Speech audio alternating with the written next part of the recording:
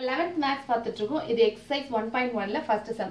என்ன क्वेश्चन கொடுத்திருக்கு? Write the following in rostered form. கொடுத்திருக்கிற பட்டியல் படி நம்ம அந்த இத எழுத சொல்லி கொடுத்திருக்கு. இதல first sum மட்டும் இதுல பார்க்க போறோம்.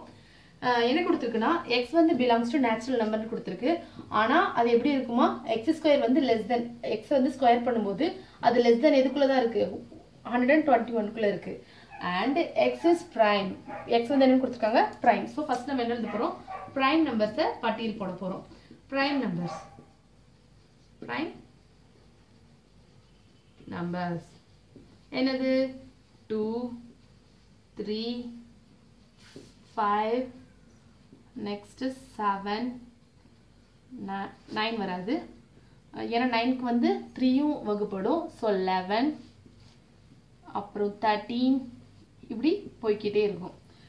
இதுதான் என்னது prime numbers. இப்படி போய்க்கிட்டே இருக்குமா? இதுல நமக்கு என்ன கொடுத்திருக்காங்க? x ஸ்கொயர் பண்ணும்போது அது வந்து less than 121 குள்ள தான் இருக்கணும். அதுதான் நமக்கு தேவையான a. நம்ம வந்து இந்த a ன்னு எடுத்துக்க போறோம்.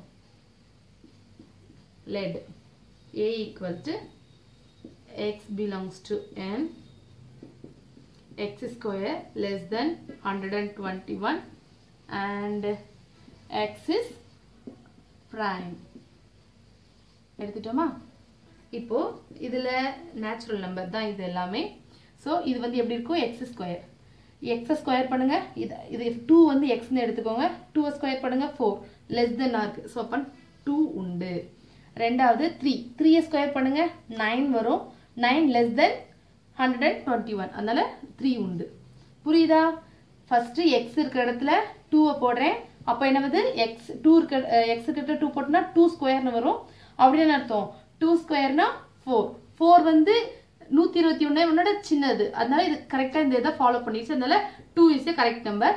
அதே மாதிரி 3 போட போறேன். 3 ஸ்கொயர் பண்ணும்போது 9 வரும். அது 121 ஓட என்னதான் சின்னது. அதனால 3 கரெக்ட்.